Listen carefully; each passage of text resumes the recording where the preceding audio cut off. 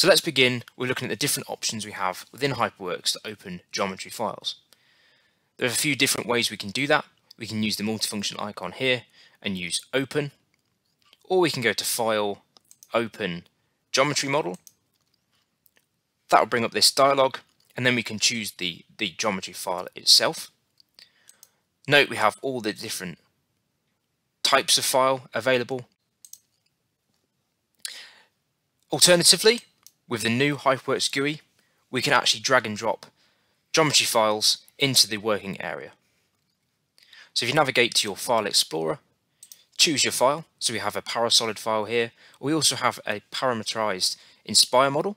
So I'm going to import that for this demonstration. So you can see I've just drag and dropped. It'll give my geometry options. Here I can specify what type of units I want to use. So if we want to use the CAD units with the model was exported in, then we can do that. Or we can specify specific units that we want to work within. And we just click Open. As you can see, the geometry will open, and then you can begin working on your model.